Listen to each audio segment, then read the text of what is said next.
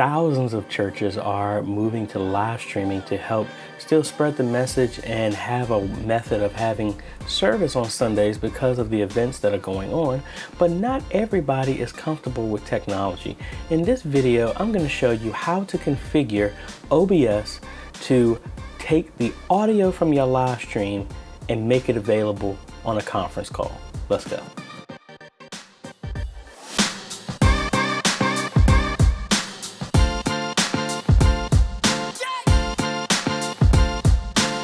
Hey folks, AJ the CEO here. If this is your first time stopping by the channel, thanks for stopping by. And on this channel, we focus on tips, training, strategies, reviews, and builds to help modernize your media ministry. So if you're new here, consider subscribing. So I had one of my clients contact me, and they've been live streaming, and they wanted to know of a way to be able to offer audio to some of their older members that are not comfortable with smartphones, computers, live streaming, Facebook, YouTube, and all that fun stuff.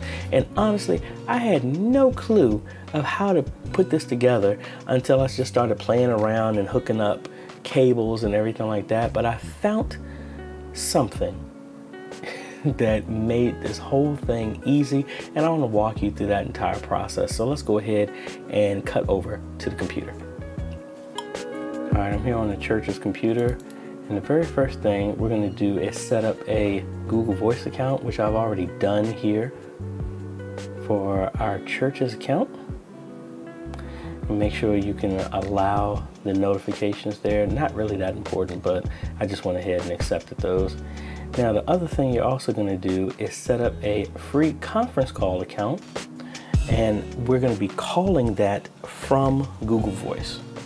All right, so now that we got that all set, next thing we're going to do is we're going to go to the link that's in the description to install a program. Now, again, this is for Windows only. I should have mentioned that from the very beginning. It is in the description. This is for Windows only for right now. And we're going to go and download this VB Audio Hi-Fi cable. This is a virtual audio cable that is going to link the output with an input and create a virtual speaker and mic. All right, so we go ahead and install that, and once it's done, as you can see right now, I don't have it installed. I only have the speaker that's showing up for my current computer system. So let's go ahead and install this download here. Very straightforward. Go ahead and click install. And it's going to install the audio drivers, and you will need to reboot. Now, you will get a pop-up saying, do you confirm to let this create a new sound device for your device manager? Just go ahead and accept that, and let's restart. The system has been restarted, so let's go ahead now and open up OBS. And now what we're going to do for each each scene and each source, we need to go ahead and click on the gear here under Audio Mixer and go to Advanced Audio Properties. And under each item that you want to hear sound show up on the conference call, we need to change it to Monitor and Output. And you do that for every scene. So here I'm doing it for our deck link, which is capturing the sound from the sanctuary from our soundboard. Set that to Monitor and Output, and then click Close. And offering, because it's the exact same source that's been duplicated, the setting is exactly the same, but there's no harm in checking. Be right back, we don't want sound going through, doesn't really matter. And ending, we don't have sound.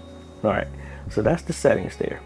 Pretty straightforward, and let's go, yeah, be right back. I think I did set this back to audio just in case, but it doesn't really matter for the live, for anybody on the conference call. There are no restrictions on sound for that. All right, now that we got all that done,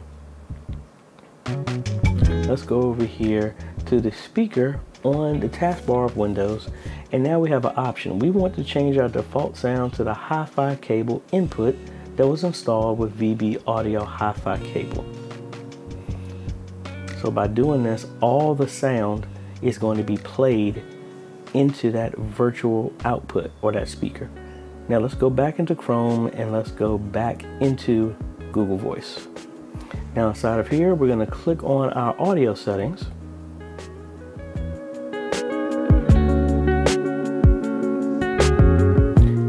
set the microphone as the hi-fi cable output, which is the opposite of what we just set for our speaker. Make sure that the microphone is allowed if you have any issues with that. And then ringing and speakers, set that to your regular speakers because we don't need that to go through into the phone. All right, so that's pretty much it. Now what we're gonna do now is do not start your live stream yet. We're gonna dial into our free conference call first, put in the conference code number, our host number, and all that other stuff first, because if there was audio being played, those sounds and tones can be registered as key entries, which would mess up the process of trying to dial in. So make sure you dial in, put the code and everything in first through Google Voice. And because we set it to our default speakers, we should be able to hear everything that is actually going on before we turn anything on. So just dial the number, put in your conference code number and your PIN by saying that you're the host, and then boom, you should hear some hold music. Once you hear the hold music, go ahead and start your live stream. So you should now start getting music being routed through. Now, once the audio is being routed through, you'll be able to see the animation with the microphone. After that is done, go ahead and grab another phone, like your cell phone or anything else, and you dial in as well too, just to hear. Now, to be honest with you, the sound, if you're doing music or anything like that, is not going to be the greatest. It's going to sound like a phone. It's not going to be as if you're actually live there, but it is good enough to understand what people are saying. So again, heavy music is not going to be the greatest, but when somebody is talking, if it's your pastor, a minister, or anybody that's talking, it will be crystal clear, and you can give that telephone number to anybody else that's not that comfortable with the technology, and they will still be able to participate and listen in on your live stream. Now, they won't be able to say anything, because the one thing I didn't mention is to make sure on your free conference call, you defaultly set everybody to mute. So that way, if anybody's talking, they won't get their sound pushed through the call and miss out on the audio that's coming from your live stream. So anyway, I hope that helps. I'm really looking forward to testing this out on Sunday with a large group of people, because me just testing it with about 3 people, it worked great for us. So let me know if that works with you, and I hope that helps.